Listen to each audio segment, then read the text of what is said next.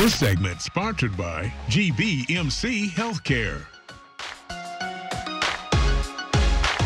Our pancreas is a vital organ that's often left out of the conversation until something goes wrong with it. Well, here to tell us more about this key part of our body and what signs to look out for if something in fact isn't right with our pancreatic health is GBMC's Dr. Paul Slaw.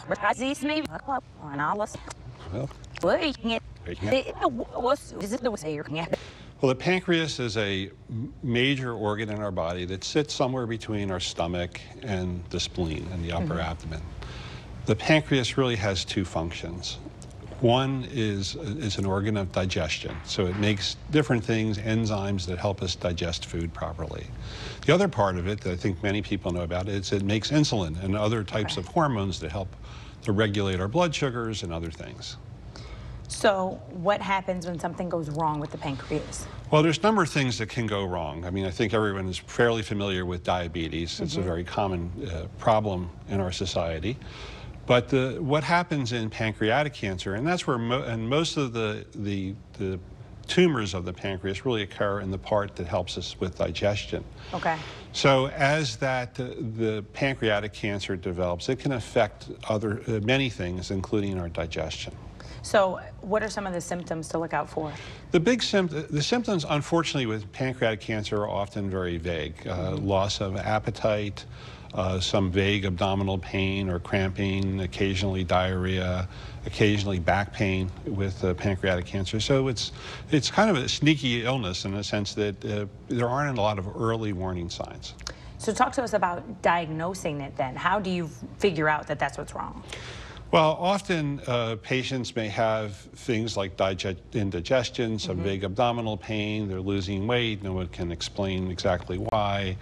And so from that, it really takes some specialized tests.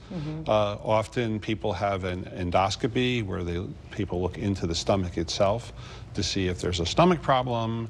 And then if that's unrevealing, then an abdominal CAT scan or ultrasound is done to really determine is there something wrong with the pancreas, because someone has to be suspicious of it. From that, we never make a diagnosis of cancer unless we actually have a biopsy, because the biopsy really tells us that it is cancer, and really the kind, because there's a couple of different types of pancreatic cancer that can be found. And so that biopsy is either determined by ultrasound, by the ultrasound-guided biopsies, or from endoscopy, or sometimes through CAT scan-guided biopsy. So what are some of the treatment options if it is in fact cancer? Yeah, I think first there's a couple of things. One is it really depends on the type of pancreatic cancer. Okay. If it's the most common form, what's called adenocarcinoma of the pancreas, which is from the part of the pancreas that makes the digestive enzymes, and there's one approach. If it's the other type, which are called neuroendocrine tumors or carcinoid tumors, it's really treated somewhat differently. Although the basic approach really for both are sort of the same in the sense that, number one, you want to know, number one, is it cancer, the kind of cancer it is. And then the next phase is you want to know the stage of it, the kind of where is it? Because the primary thing for pancreatic cancer really is surgery. And one of the things that we want to know very quickly, is this something that can be removed surgically, so-called resectable, or is this unresectable? Is it more advanced and then requires other types of treatments? So number one is it something localized? Unfortunately, with pancreatic cancer, most are not resectable, most are not localized, and really would not benefit from surgery. We obviously always want to give people the benefit of the doubt for surgery if possible, but the surgery is a difficult surgery that has potential complications, so you don't want to do things that aren't going to help people. So if we're not going to do the surgery, are there any clinical trials or any other kind of treatments? Yeah, well, there are treatments, and certainly the major treatment for pancreatic cancer has been the use of chemotherapy, and we certainly have had some fairly significant advances in treatment using standard chemotherapy drugs that can help patients, in addition to radiation, which is also something that can be very useful, particularly when pain is an issue.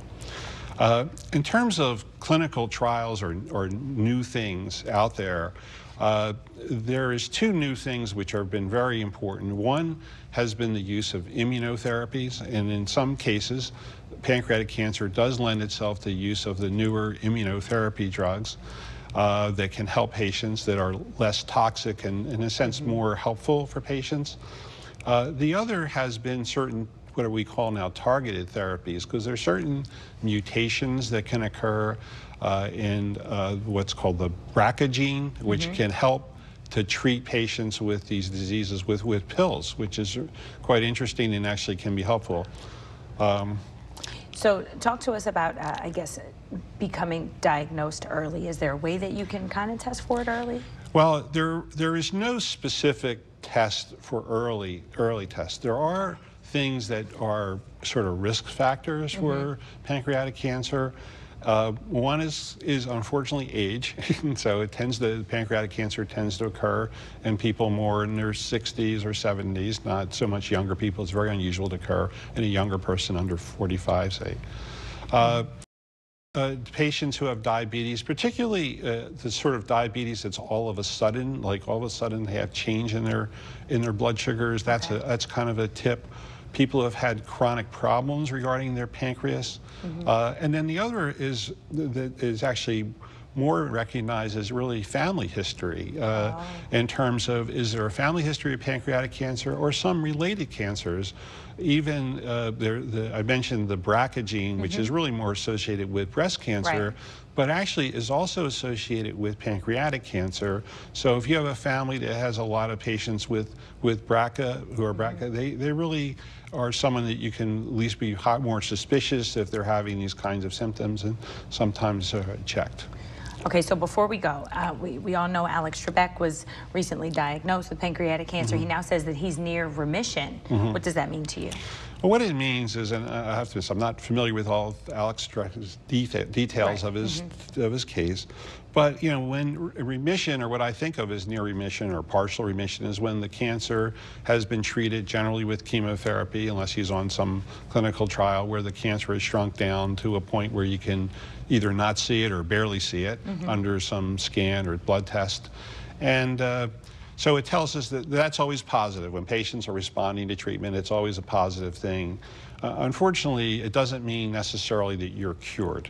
And so that will be, it'll be involved, like with many patients in this situation, we follow very close follow-up and careful things. And hopefully, you know, there are always someone, even though the prognosis for pancreatic cancer is never that wonderful, but there's always hope, and there's always these patients that do well long-term that do. So it's always, you try to be very positive in helping people in this situation.